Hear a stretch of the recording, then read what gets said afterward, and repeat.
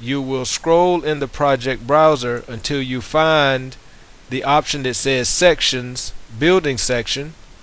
Click on the plus sign beside that and double click on the word Section 1.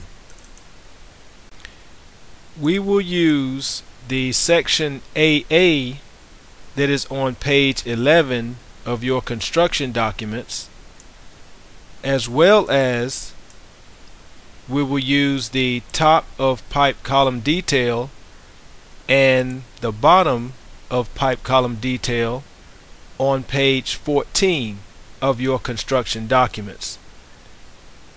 These views will provide information necessary to properly install the pipe column that is used to support the floor system in the building information model.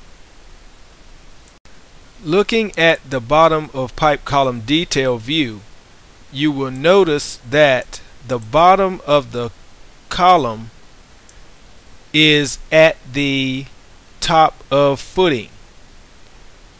This here is the footing for the pipe column. So given the information provided in the detail views and the section view, in your section view of the building information model, you are to select one of the columns. In the properties, you will need to set your base level to TOF,